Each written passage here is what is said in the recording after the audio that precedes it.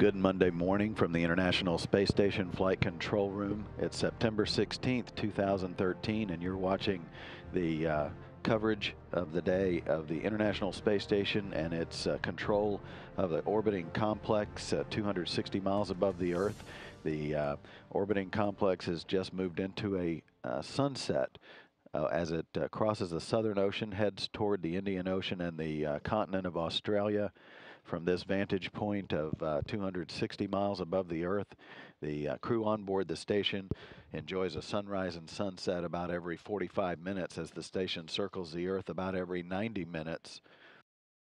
The crew on board Expedition 37 settling in as a three-person crew for a short period of time. That crew is made up of Commander Fyodor Yurchikhin and European Space Agency astronaut Luca Parmitano representing the Italian Space Agency, and of course also NASA astronaut Karen Nyberg.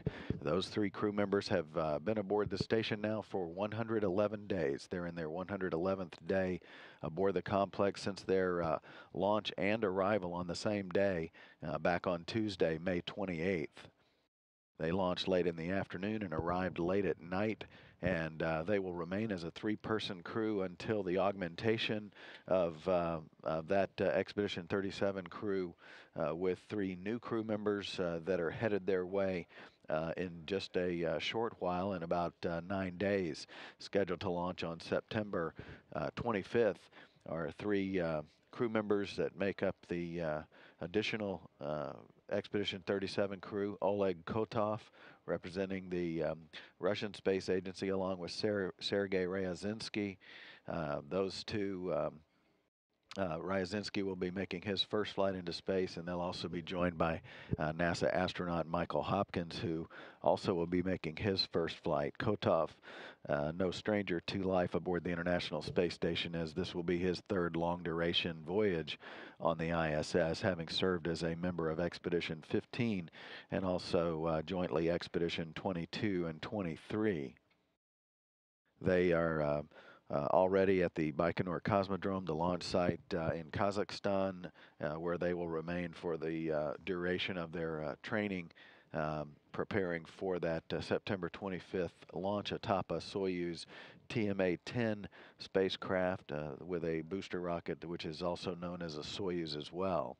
They're currently scheduled to launch late in the afternoon on the 25th and arrive late at night as well. The three crew members now on the station had a fairly quiet weekend, but they have a busy week planned with the arrival of a brand new supply ship on schedule now for launch on Wednesday.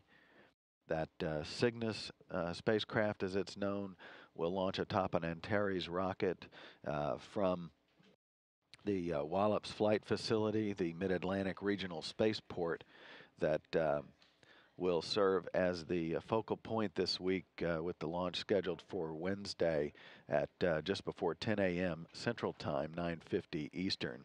And of course, we'll have all the coverage of that launch as associated with the rendezvous and docking as well just a few days later.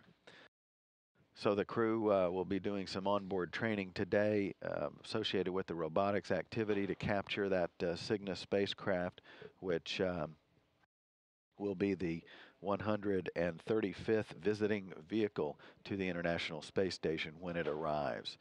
So the crew, in addition to experiments, is conducting some Cygnus preparation training, as well as the flight control teams here in Houston and around the world anticipate the launch and arrival of that new vehicle to the International Space Station.